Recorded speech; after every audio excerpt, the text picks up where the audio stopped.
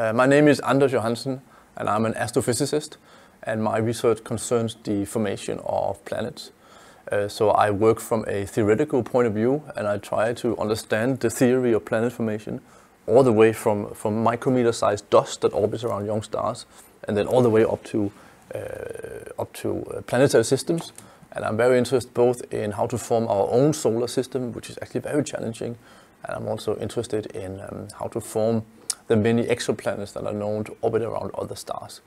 So today we know of more than 5,000 exoplanets around other stars, and for me this is a strong motivation to ask the question: how did they form, and did they form in the same way in the solar system, or are there many other ways of forming planetary systems? Okay, so when I try to focus on when I do research is that I read many scientific papers, and then I try to find out what is really known and what is not known. And sometimes what people don't know in the field is not always so clear, because people will say this is obvious, or there's this explanation which everyone believes in, but sometimes you have to really think about, say, is this really obvious? Has anyone really tested this? Are there other ways of doing that? And for me, the only way you can obtain this knowledge is really, say, by reading a lot of papers and talking to a lot of people. Also, I'm a theorist, so I work on computer simulations, but I try to talk a lot to people who are observers, people who observe planets and stars.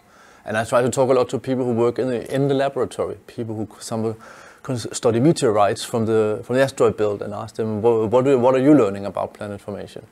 And I think it's important to take in all this information from all these different directions before I make up my mind about what research project I want to work on and where I want to go next. So I actually now, when I want to do a new research project, I think a lot about it before I even start.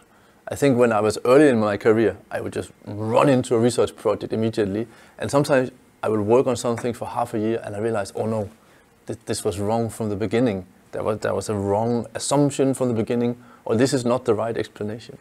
But actually today I like to think a lot more before I start. So I almost make a mental map of the whole project, and I try to really make sure that I, so to say, sometimes I'm about shaking the tree. I try to criticize it all the time. Is there anything that's bad? Is there any reason why I shouldn't start this? And only when I'm really sure this is going to work out, then I will start working on it. So I think this is the way for me to do effective research. I think I would say a big challenge in research is to work on the right project, because you can waste a lot of time working on the wrong project. Half a year, a whole year. It's a lot of time for a researcher. So I think when it comes to effective research, my advice is really to really think carefully, very carefully. Maybe take a month of really just thinking, is this what I want to do? What are the issues? What does this person say? What does this person say? Who's wrong? Who's right? Before I go into the project. Yeah, I think it will be a little bit similar to what I just said, to really think carefully about projects before you start. Now, I can maybe mainly talk as a theorist about how I'd like to do a theory project, but I think really my advice would be to read a lot of papers and don't trust anything. Don't even trust your own supervisor, because they may be wrong.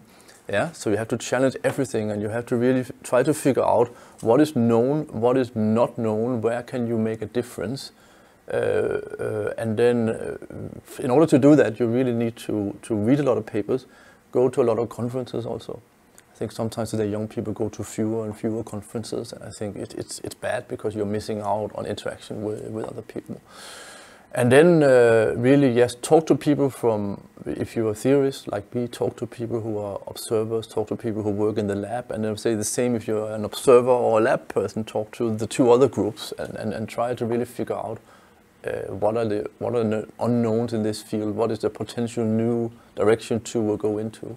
I also think that sometimes what is not known in a field is because there's no method developed for that now. It may be that there's no computer code that can solve a specific problem. That's an experience I have from the theory. And then it's really worthwhile to think about, maybe you can be the first to make that method.